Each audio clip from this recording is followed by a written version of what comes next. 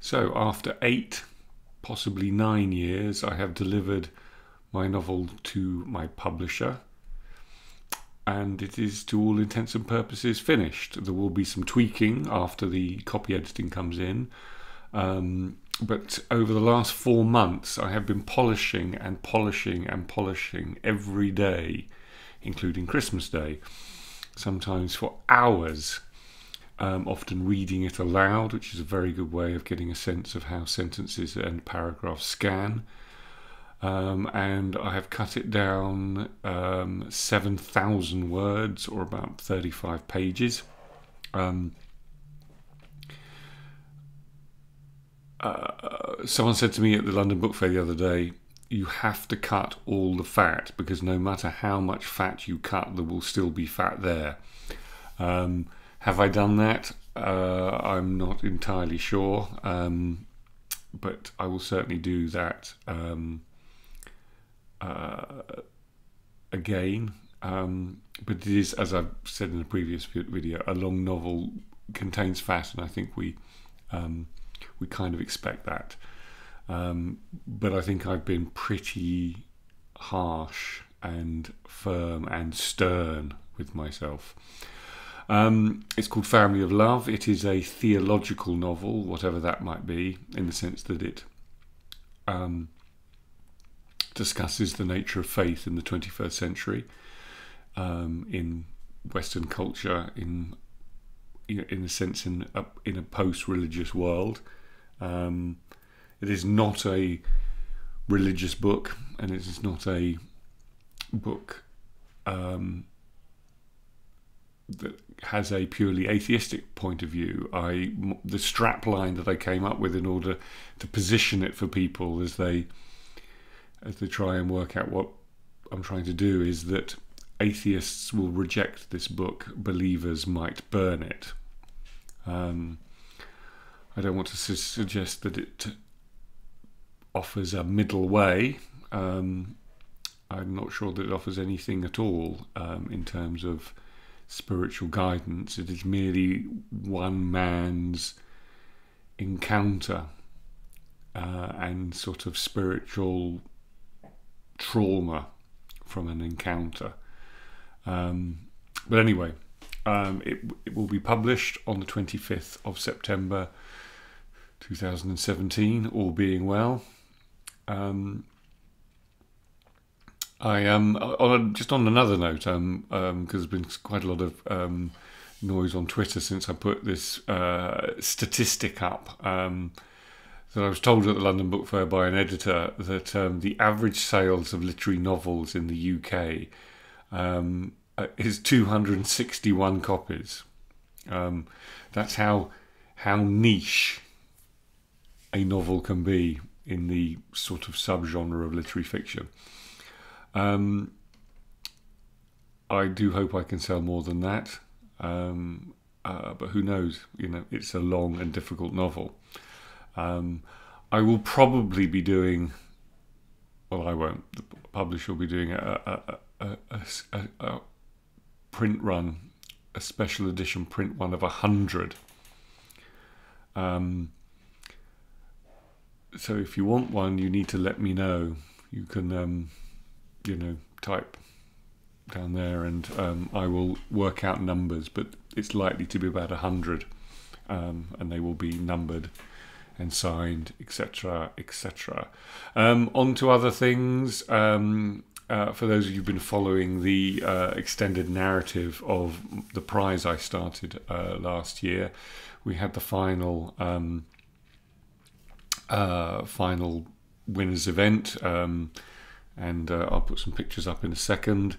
We had 4 winners. The idea was to spread the love, spread the money, not just have one winner, although people keep telling me you have to have one winner for impact. So you've got to go, this is the winner, whatever. But I'm slightly challenging that orthodoxy. We had 4 winners in the sense that we had a first novel winner, so I've just turned on my other computer because I'm going to tell you what I said. So by Paul Stambridge's Forbidden Line by Gally Beggar, which I said Forgive me, I'm just going to move this slightly. What did I say about it? I said, written with almost uncontainable exuberance, a no-net high-wire act of the imagination, this novel will be a cult classic for a while, but it'll be a classic for much longer. So that was my summing up of the best first novel, and that was chosen entirely by me because it's my prize, so I can do things like that. And then we had 2 runners-up. We had 6 judges in the end, and people gave me their first, second and third choice.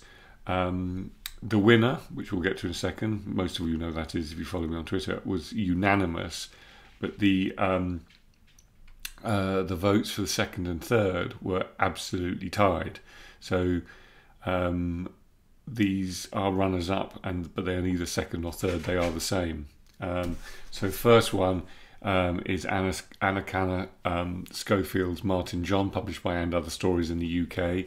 And I said about this, a novel about public sexual exposure and pathological behaviour. It makes no judgment. It renders Martin John's world with phenomenological honesty. It is writing as a moral act. And it's an extraordinary book. And then the other runner-up, not second, is the brilliant Mike McCormack's Solar Bones. In any other year, this probably would have won, as far as I'm concerned. What did I say about this? It's formal elegance meets quiet profundity in a novel that sets a new bar for fiction about a family. No other novel I've ever read portrays the lived experience of dying with such precision and beauty. And for those who haven't followed other videos, it is written in my favourite form, which is the single run-on sentence. So it is just one sentence long. And then the unanimous winner is Counter Narratives, John Keane, published in this country by Fitzcarraldo Editions and New Directions in the US. And I said, not only a once-in-a-generation achievement for short-form fiction, its subject matter, formal inventiveness, multitude of voices and seriousness of purpose transform a series of thematically linked stories into a complete work of art.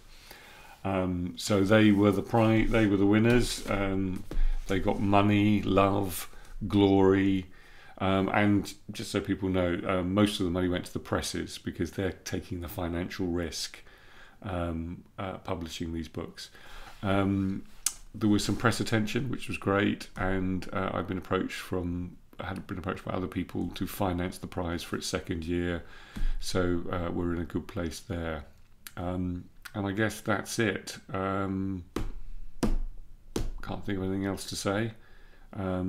It's been the delivery of my novel and the administration of this prize over the past 4 months has been, I was burnt out, absolutely burnt out. My brain was actually full. I had complete cognitive overload. I was being told things and there was actually no space left. No space left for them to go in. I was just, it was extraordinary. I now know the capacity of my brain, and that is a 200,000 word novel, a literary prize, and the other bits of life. There is no more. I don't know what else could be given to me, but I'm sure something else. But anything else was given to me, I would be unable to cope. I have found my limit, which is good, I guess. So yeah, anyway, thank you very much.